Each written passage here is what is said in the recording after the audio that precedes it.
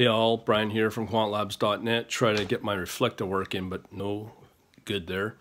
Anyways, somebody asked me about how do I go about putting up the Bloomberg charts on my Instagram.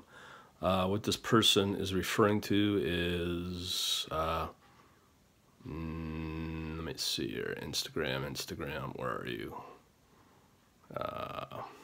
Screw it. Okay, let me just show you how it's done. Come in here, Bloomberg News app.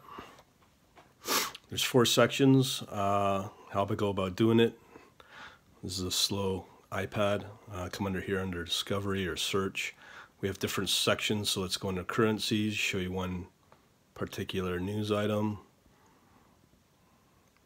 So all I do is just take photos of those charts, and that's it. And that's all I do. Now, as stupid as that may sound, there's some advantages with it. If you're ever looking for trading ideas, every day I tell all my newbies, anybody who's new, go through currencies, stocks, industry, world, latest, fixed income, technology, and Bloomberg markets. That's all you need to do. All the other ones are just gossip stuff. So that's pretty well what I do to get the charts, and then I just get them posted on my Instagram.